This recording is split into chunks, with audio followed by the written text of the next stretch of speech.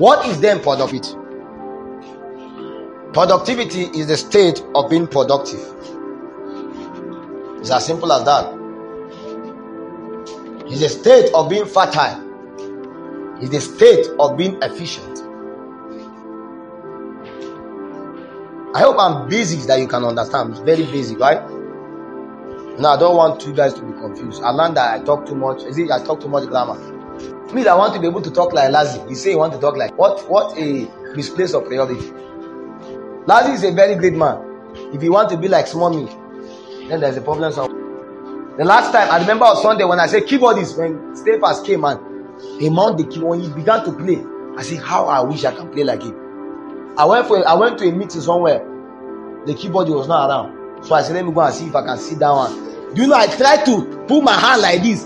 I discovered that this guy, there is a wisdom of God. Do you know, you thought it's only by doing your hand like this. When you put it, you don't even know.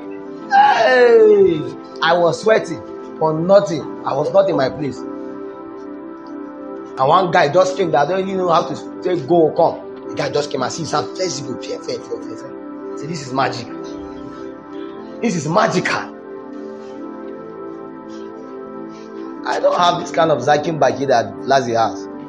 Anybody can fall in love with Lazi if Lazi talk. Even if he's a fly. Yeah, I have to talk very heavy for you. What about Paul? Paul will come and open my hair like this. This is why if you start singing here, it's another thing. Only my cousin can talk and close his eye.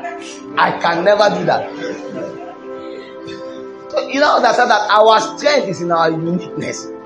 Your productivity lies in that your uniqueness, that your diversity. No matter how I try to sing here, I can't sing like look at blessing here. It's not blessing that's a name.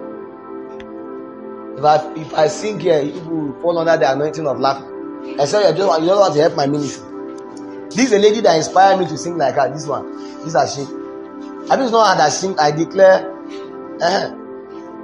So anytime I used to imagine her voice. I declare the song I sing to you. Oh. So I just love you. So I decide. No matter how I do, I can never be able to overnight start singing like her. That's how it works. Then, what about guitar? Have you thought that this guy is just doing like this? When you carry it, you discover that this thing is to go to school for this. Anytime you see something, salute it. So when Lazi came, he wrote all the PowerPoint. While he came, I was waiting for when he would carry that paper and start it for the paper. He could not do it because that was not his wiring. I get one. But you talk with that and we were blessed. Do you understand? What if he has forced himself? He will start struggling. Don't clone anything. Be yourself. Take advantage of grace, but be yourself. Okay? The man said that was time he was invited to. Is it Redeem? No, they don't move up and down preaching. You stand one place like Baba used to stand. So he was trying to stand and do like, yeah, the boy gradually. He discovered he was struggling. Say, somebody, the church scatter.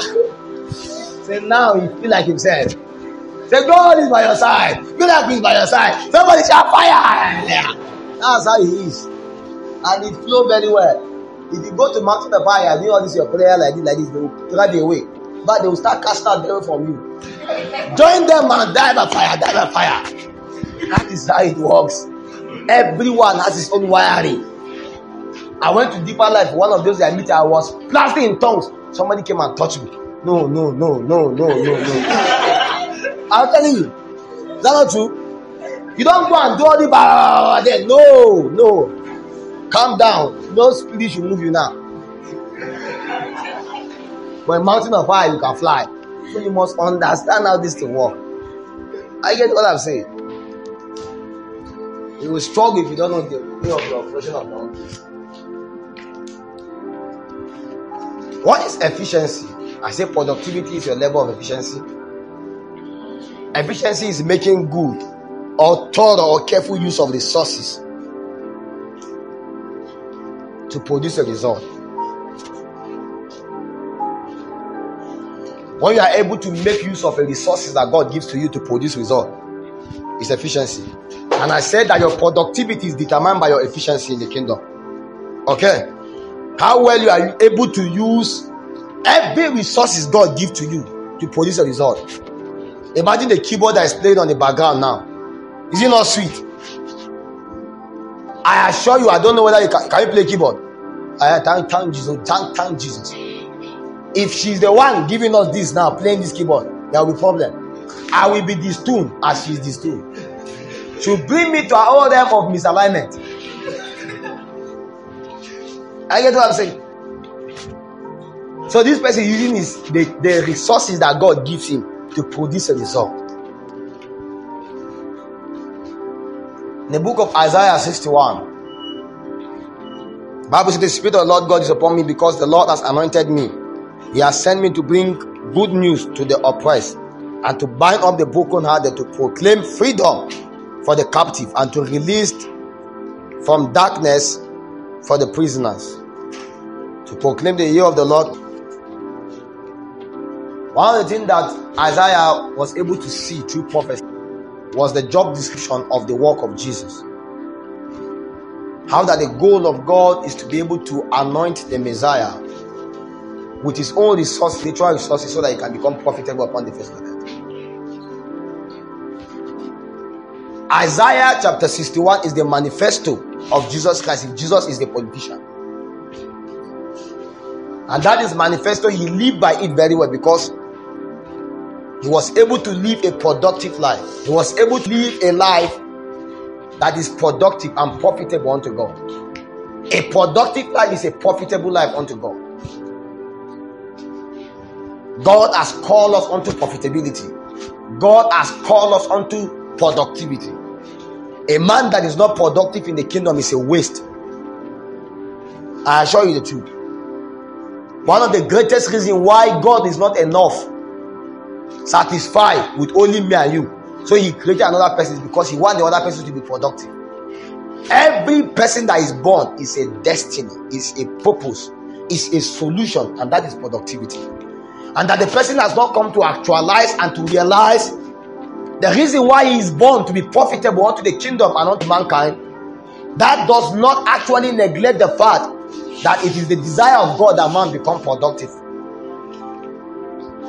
The Bible is speaking in the book of Acts chapter 10 verse 38, says how God anointed Jesus Christ of Nazareth with the Holy Ghost and with power, who went about doing good and healing all that were oppressed of the devil, because God was with him. That the desire of God is that he anoints Jesus with his resources, so that Jesus can be productive in doing good. The productivity of Jesus bringing more gain to the kingdom is as a result of the anointing that came upon him. So according to the context of the operation of Christ Jesus being our pattern man, when we talk about kingdom productivity, we talk about how can you bring gain to God. How can you use every resources that God gives you to be able to advance the kingdom of God, as well as advance yourself in the life, in this life. The goal of God is that as he advances you, kingdom is advanced. Beyonce is not advancing the kingdom of God, so she may be productive in life, but not productive according to the kingdom. Are you getting my point now?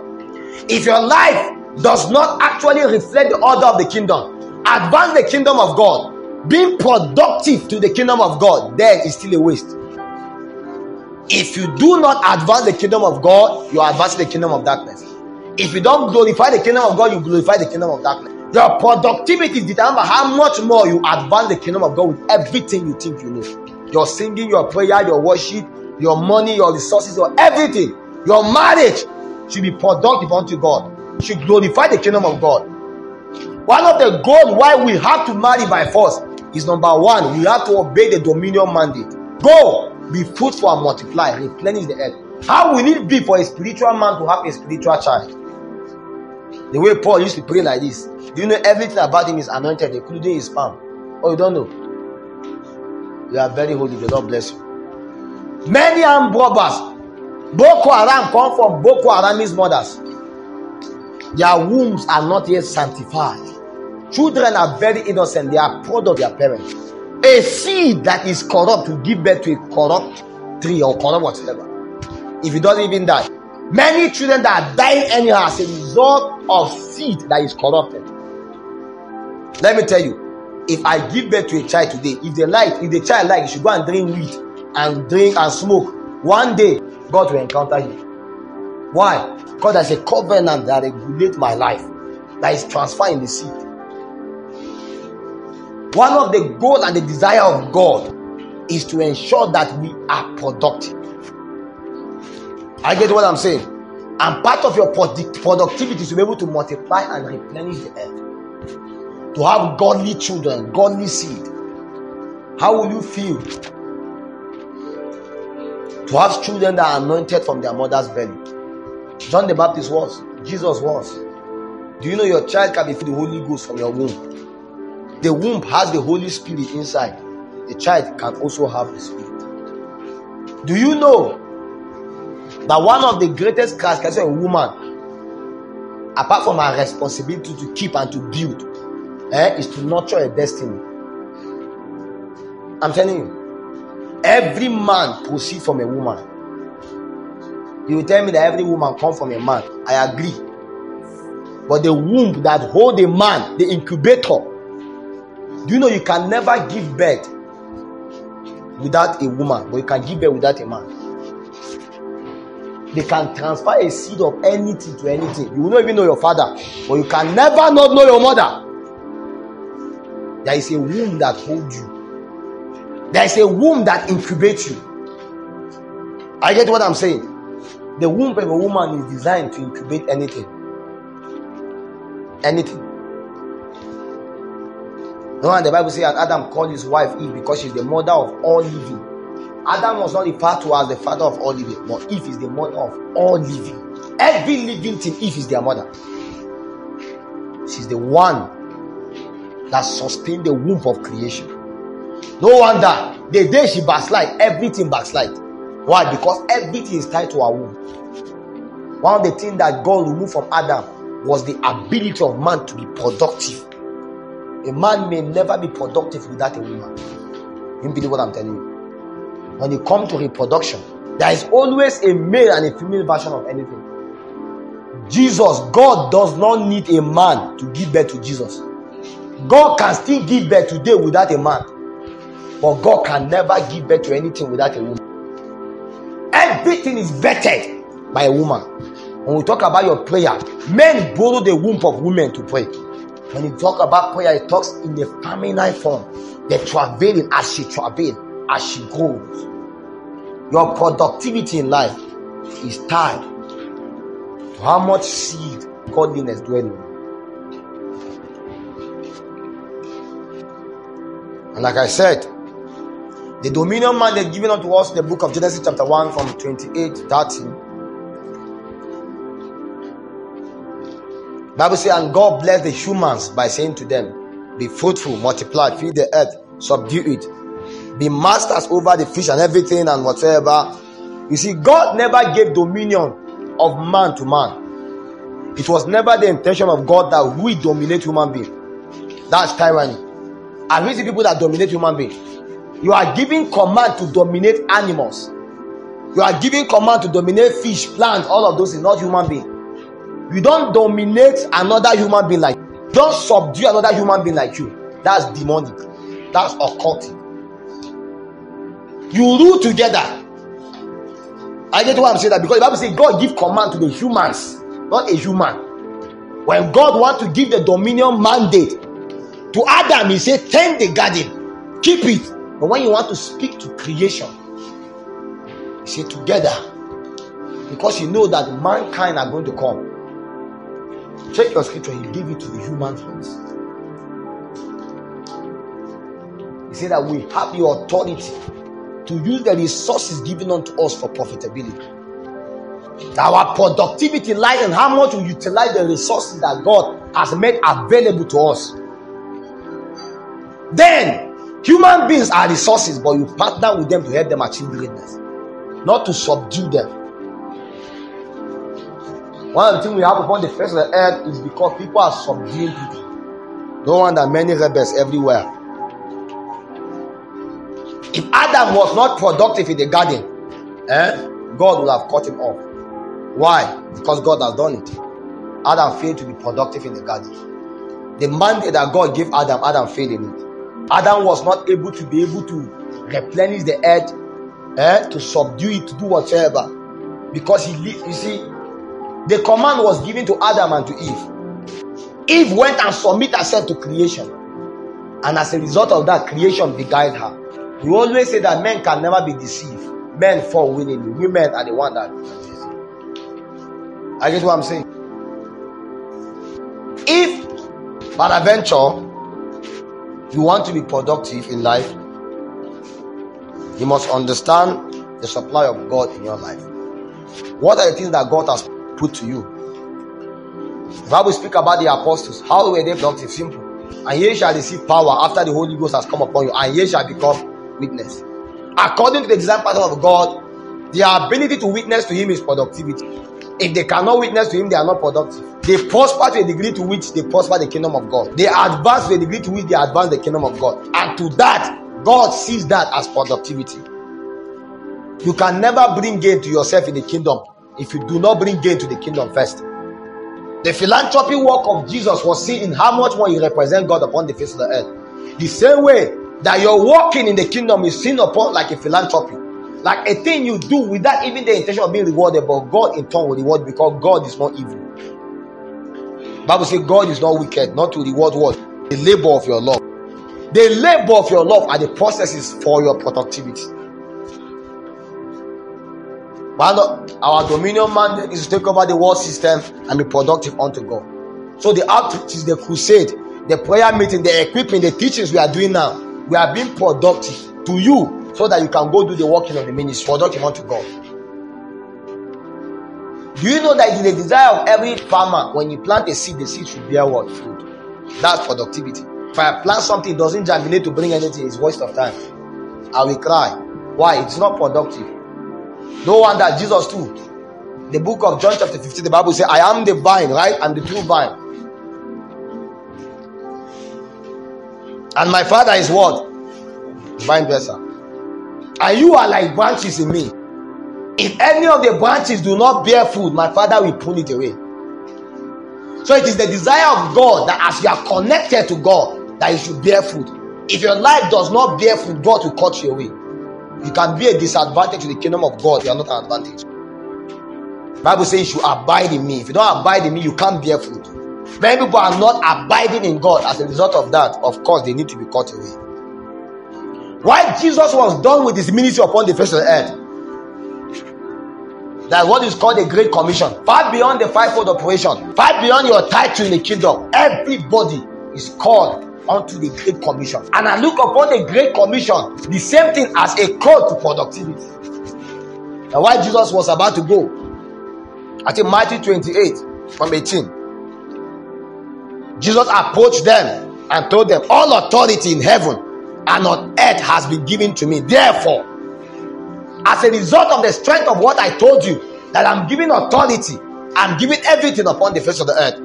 He said, you also go, disciple people in every nation, baptizing them in the name of the Father and the Son and the Holy Spirit, teaching them to obey everything that I have commanded you.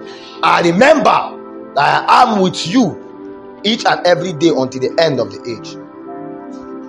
One of our call to productivity is to go into the world and ensure that the world shout and see Jesus Christ. That was what Joseph did. That was what Daniel did. Daniel was productive. Joseph was productive. Every true believer that claims to know God and represent God, if your life does not point another person to God, you are not productive. You may have billions, you are not productive. If you cannot use your money, do you know a Dangote can be giving out 2 billion every year for the kingdom? Is productive. I'm telling you the truth. It's productive. Because if you cannot go yourself, let your resources go. You can send evangelists to the field to ensure that Jesus Christ is glorified in every land. I get what I'm saying now.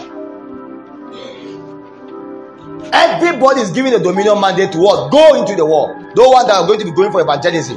Everyone is a preacher in that land. Everybody will lay hands. Everyone will cast out devil. Everyone will fill somebody with the Holy Spirit. Everyone will lead people to Christ. One of you, if I ask you, how do you lead somebody to Christ? Don't even know. How can you, that sinner, that confession prayer, you don't even know how to lead somebody to Christ. Talk more of filling somebody with the Holy Spirit. Talk more of the casting out devil or healing or deliverance. You don't know basic. Basic is as you have been led to Christ, lead another person to Christ. You don't even know that. You don't know the sinner's prayer. To become productive in life, number one, you must be a person of value, of spiritual value and physical value. Talk about this value enough. It's something that you must work on once and for all. You must also be a person that is willing to serve God and serve humanity. Many people are talented, gifted, but they don't serve. They are not in church, they are not in anything. We don't even know whether you can lead prayer here. We don't even know whether you can sing here. Your gift is for you. Everything that God gives is for you. You hide your talent like that man. You say God is a wicked God, so you hide your one talent. Well done for hiding it very well. If you must be productive in the kingdom, you must be willing to serve God and serve humanity with everything that God has given to you. You must also go for profitable knowledge. You must seek for profitable knowledge. You must also know what you want and focus towards it. That means you must be determined to advance the kingdom of God. You must be so determined, whether in your school, whether anywhere. So a guy say, come and sleep with me so I can give you money for your birthday. You tell him your birthday, if I don't celebrate birthday, I will not die. I represent Jesus. Do you know how many jobs we have missed because they say we should pay some money? Several times somebody will come here and say, bring this money so that I get this job. I say, me that I'm a preacher. I told you now, as a preacher, I need you please stand against you. If I tell you that holiness, without holiness, you never see heaven. Don't know why. I will just see Mama and share now, and something start turning inside of me. That's how it works. Everything you preach will come against you. I'm telling you. You preach against sexual immorality, you find that you are the first one that wants to do it. You say, don't masturbate. You are just in the room, so you feel like masturbate. You are just a preacher. Every realm of reality you hit, you talk against, will come to you. I'm telling you. You say, people should not lie, and you now find yourself, you are one of the chief of the liars. You say, stop, don't be angry, don't have anger. And you have more anger than everybody. You say, don't lie. You don't even know why. Just finish preaching, don't lie. You find yourself lying by default. Every reality will come to you. And sometimes when you challenge certain operation, it will come to you. That's why many healing evangelists die with sickness. Because the more they are casting out those sickness, they are absorbing them in themselves. So they now become sick as they cast out that sicknesses. I get what I'm saying now. It's like that. When you cast out demons very time, you know the demons try to come and challenge you. It's like that. They will come to fight you. So when you cast out a demon of masturbation, you try to come to challenge you. You cast out a demon of lust, you find yourself trying to lust. So you must also deal with it. It's like two things. You must hit it here and hit it there. Most people that counsel about marriage, they are the ones that have most of the most failed marriages. When I realize I don't listen to most marriage counselors, I listen to the Holy Spirit. They will tell you what they don't do. I get what I'm saying. You must go for what? Profitable knowledge. You must be a man and a woman of fire. Nothing can replace fire. It doesn't matter. That one is a basic thing. You must also be a person of a good character. That's integrity. If you must be profitable in the kingdom, you must of course be anointed. You can be an anointed businesswoman, an anointed worshiper, an anointed senator, an anointed tailor. The anointing of God is the smearing of God upon anything you do. See, for I have anointed Aholia and Bezalel for artistic work. Jesus Christ's father is a carpenter. I assure you he's not an ordinary carpenter. I get what I'm saying. Aholia and Bezalel were the only people that demanded to build the ark of God. An ark made with hand, but the glory of God comes upon it. God may not dwell inside, but God recognizes it. That's why I say he was built according to pattern. Second to the last point that I will say is this. No one is profitable in this kingdom. No one is productive being with everybody. There must be a season of separation in your life. Many of you don't want to lose friends. You are not willing to be great. You are not willing to be profitable in the kingdom. There must be a time where you are separated. Whether leave your father's house, leave your friends, leave some people that are actually a distraction. There are people that the devil will send to you in your life. Many people today want to serve God, but their friends is their problem. You have friends that actually don't talk about God at all. You are here on fire. After this 30 hours prayer, we'll just finish 30 hours retreat every month. As you go back, you just go and stay with some boys and say, yeah, what? I don't know. I don't even have vulgar words in my mouth again. Try to look for some of those kind of vulgar things that people say. Help me now. Some of you that are not fully transformed. You talk Chinese, you talk Muslim prayer, you talk Kabbalist, you even add Babalawo film that you are Babalawo. You add that you are even a wizard. Some people even add that they are apostles, that they are married out of wedlock. Or you go and meet all these guys that tell you that about let's try girls. So you believe in sleeping around, you believe in drinking, or you have female friends that believe in having 5 guys, 6 guys, manipulate them, just anything. Use what you have to get what you want. I get what I'm saying. It's a terrible thing. You must be careful. There are many people you must leave in your life. Because if people are not adding something to you, they are removing something. It's the truth. And lastly, you must be passionate about your purpose to fulfill it. A profitable person and a productive person in life is somebody that understands his purpose and is passionate about it to fulfill it. You are a songwriter. Do you know in Hillsong, it's not every song they sing that they are the one that wrote it. Do you realize that? There is somebody that may write a song, you can sing it. The songwriter is as great as the person that sings the song. Do you know that I have many songs that are written? I have close to maybe 20 songs. All these Hail Messiah, all that are my songs. Adonai Yahweh Elohim. Many plenty songs. Do I know how to sing? No. I may need to stand with somebody to go and sing it in the studio. But I wrote it. Apostolic is the one that wrote what's that in that song? No, that one is Jephthah in the Hausa. This song has gone archaic already. So you can be able to write a song, somebody can sing it. You can be able to write a song and sing it yourself. Many of you know your purpose, but you're not working towards the purpose at all. If you know you are called into politics, or God, join a party. APC or PDP, doesn't matter. Join anyone. But you say you are called to politics and you are here. Even common youth something you don't even join. Or even in your school, you are not in any union. What's wrong with you? When will you start? You are called into the fashion design. You have not even learned tailoring yet. And you say you are called into fashion. When will you start? You are called into ministry. You have not started learning, read books about ministry. You've not even been able to start to preach. You start here, you are shaking like Aleho. I get what I'm saying now. You must work towards your purpose. It's very important. If not, you will run away like the way John Mark ran away. I came back later. John Mark was called into ministry. I think the book of 2 Timothy 4:11. That was when Paul now told Timothy, only Luke is with me here. Luke, that wrote the book of Luke. He said, send for Mark and bring him with thee, for he is profitable to me in ministry. But he has been profitable since, but just that he's not productive. So he ran away when they go in God's stuff because he was not built and edified for ministry. You must work towards your calling. Work towards your purpose. What has God called you to do? What are you doing about it? You are called into leadership. What do you know about leadership? Have you even lead the small people within your house? You are not being a leader. So you are calling to teach. Is it you want to be a teacher?